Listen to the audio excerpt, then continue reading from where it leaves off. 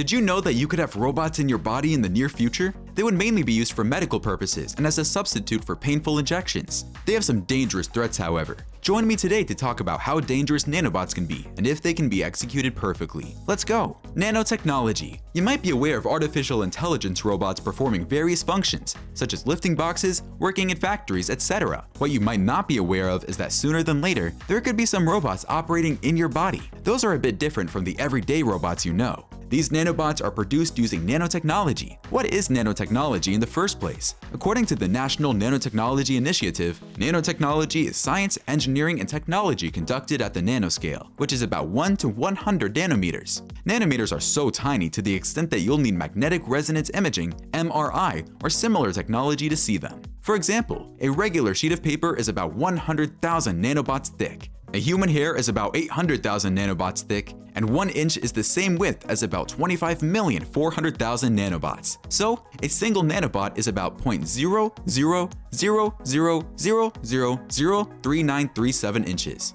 They are specially built with legs to allow them to move in different directions, either linearly or circularly. But how did they find their way through the complex organs in the human body to deliver medications to specific tissues? If you want to find out, then keep watching. For years, the idea of nanobots in the body of a human was nothing more than just a scientific conception. However, after being used publicly by an American physicist, Richard Feynman, in 1959 in a popular lecture titled, "There's Plenty of Room at the Bottom," the term has since gained much popularity. Eric Drexler also had a part to play. In his book Engines of Creation, he talked about molecular robots being programmed to perform specific health functions in the human body. Since then, the idea of nanobots has significantly advanced, with IGN News reporting about working nanobots in animals. Researchers from the University of California, San Diego recently announced that they were successful in their attempts to administer drugs to live mice using nanobots. According to the BBC, this is the first time nanobots have been used inside of a living animal, in case there was any confusion about the fact that Metal Gear Solid never actually happened. Of course, nanobots will offer many health benefits. But did you know that hackers could use these robots to control your body? You don't want to miss knowing how your body could be used against you. Watch the video till the end. We will talk about that soon. Take a second to subscribe to our channel. It is the best place for all your nanotechnology content. Applications of nanobots. Nanobots will offer various benefits, ranging from environmental protection and military benefits, and can even help promote agriculture. However, they will mainly be applied for medical purposes. For example, nanobots could function as substitutes for red blood cells. Scientists intend to produce an artificial red blood cell that can transport oxygen and carbon dioxide in the body. This is known as respirocytes. In an emergent situation where a patient struggles to breathe, the respirocyte nanorobot could function as a substitute that can be injected to supply the needed respiratory gases to keep the patient alive until he is stable. The respirocyte size is about 6 times smaller than normal red blood cells, making it more efficient to supply tissues with oxygen. It carries oxygen about 236 times better than red blood cells. Another type of nanobot is clodocytes. These are intended to function as artificial platelets to prevent excessive bleeding. Scientists believe these clodocytes are 10,000 times more effective than natural platelets.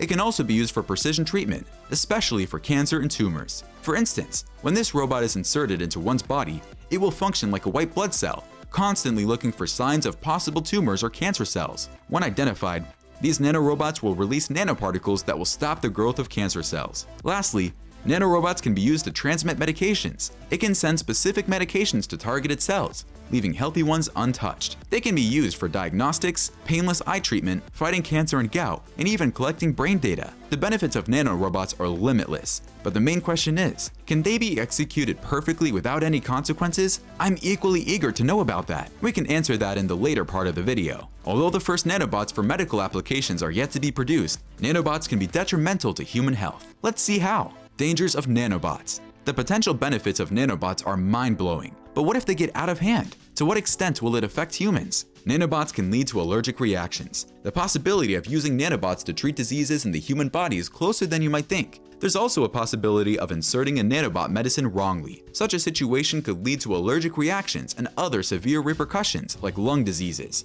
Again, nanobots are built to perform specific tasks in the human body. As such, they can maneuver their way around non-targeted organs. Due to this, some nanobots may find their way around the immune system's T cells, which could again lead to serious health consequences. Nanobots might also trespass the blood-brain barrier, BBB. According to the American Society for Microbiology, the BBB functions as a roadblock to microorganisms, such as bacteria, fungi, viruses, or parasites, that may be circulating in the bloodstream. As a result, it regulates the entry of microorganisms into the central nervous system, CNS. However, a possible situation where a nanobot beats the BBB and enters the CNS could result in brain damage. Aside from the human body, nanobots can be used to produce targeting military weapons that can be used for mass destruction. According to the gray goo theory, there's even a possibility of an apocalypse. This is where self-replicating nanobots can multiply into huge numbers and consume all the biomass on Earth. This is, however, not likely because self-replicating robots are yet to be produced. How nanobots work. Much has been said about nanobots performing various medical purposes in the human body, including targeting specific tissues. But how exactly will they navigate their ways through the different organs in the human body? They can do so in two ways: external control or internal/onboard navigation. With external control, doctors will have to depend on various means, such as using ultrasonic signals to detect nanobots' movements using MRI, radioactive dye, X-rays, microwaves, or even heat. Using special software or tools, these external navigation methods will track signals radiating from inserted nanobots. However, this method makes using nanobots quite risky, since inserted nanobots could easily be hacked. For internal navigation, nanobots will be directed by the movement of specific chemicals in the body to reach their target location. This is quite complex as compared to external navigation. Can nanobots be executed perfectly? Despite their promising potential, there are some lapses. Firstly, malfunctioning nanobots can accumulate in human organs because the human body naturally has no way to break these nanobots down or recycle them. This could lead to heart and lung diseases. There's also a security threat. Nanobots in the human body are monitored and controlled from a computing device. This makes it possible to be hacked. In such a situation, if the hacker's demands are not met, such hackers could use the inserted nanobots against the host body. A popular YouTube channel, The Odd Side, further explains. According to various information security experts, these nanobots could be easily hacked. It's bad enough when someone hacks into your computer and steals your personal information, but what happens when someone hacks into your mind? Ransomware attacks today are rampant. In an age of nanotechnology, these hackers could threaten to use nanobots to destroy the victim's body if they didn't hand over all of their money.